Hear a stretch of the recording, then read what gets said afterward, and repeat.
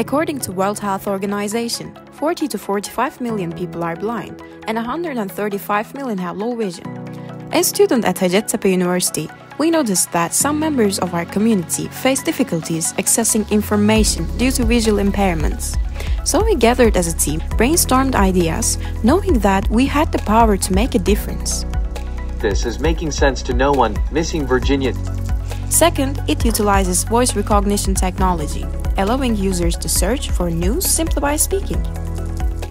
Google Solution Challenge. Staying updated in our rapidly changing world is tough. Well, it is even harder for the visually impaired.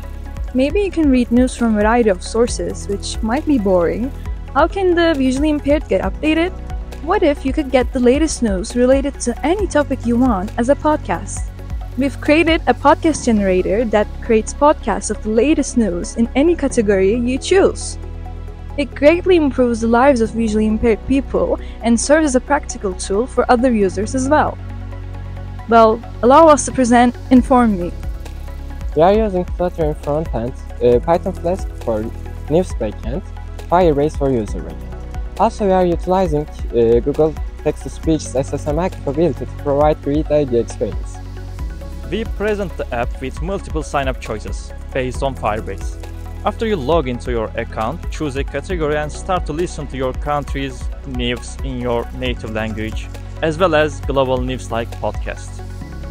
In addition to news categories, we created a search box. You can search for any topic you want to hear news about.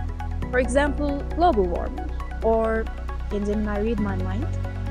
With 2 clicks, you will get informed with latest news by Inform Me app about any topic you wish for.